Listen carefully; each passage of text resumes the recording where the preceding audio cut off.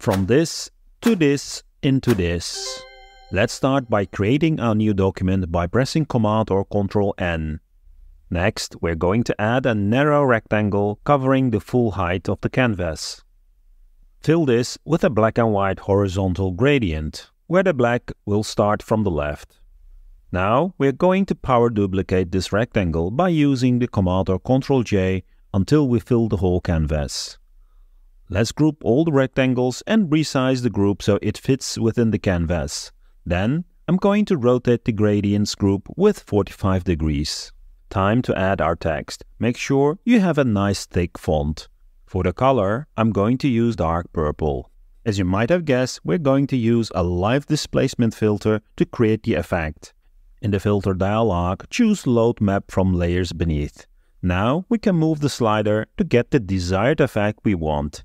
When I hide the gradient group, we can see the result. In this case, I think the refraction is too much, so I'm going to delete the filter, enable the group, and enlarge it so that there will be less refraction. Let's now apply the displacement filter to the text and try again. Perfect, that looks much better. And I think this looks about right.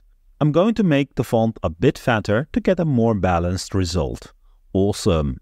Optionally, we can now add some color to it. To do that, I'm going to add a pixel layer and make it a child of the text layer.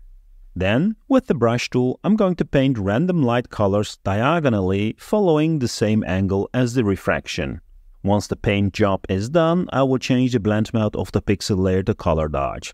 And there you have it. Because we work non-destructively, we can easily change the text. Pretty cool. Hope you like this quick effect, and thanks again for tuning in. Until the next video.